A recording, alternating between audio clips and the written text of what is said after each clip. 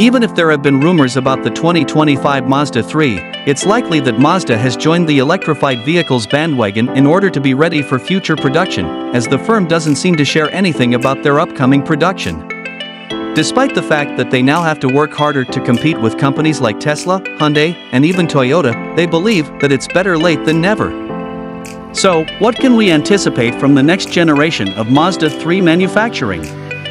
Mazda may not be the front-runner in electric vehicle technology, but that fact cannot be denied. Mazda has fallen behind the times while other automakers have adapted to the rise of electric vehicles by switching platforms and developing novel solutions. Although they may be behind the times in terms of electrified technology, that doesn't mean they aren't considering making the switch.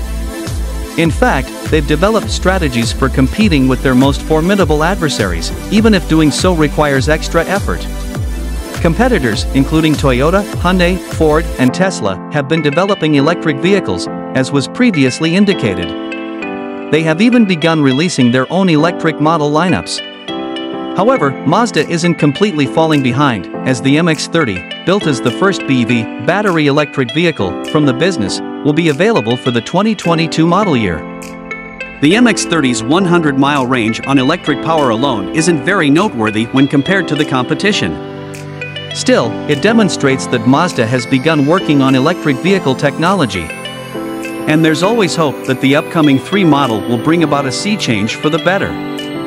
The new patent news has given auto fans hope that the 2025 Mazda 3 would be an improvement over the current model, suggesting that the firm is committed to developing its new product lines.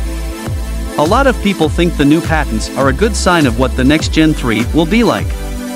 The CX-90 is the first plug-in hybrid electric vehicle, PHEV, being developed by the business and is scheduled for release and introduction in 2023. In fact, the corporation has a strategy in place to achieve 40% of sales from their BEV lines by 2030. And it all kicks off with Mazda's recent patent application.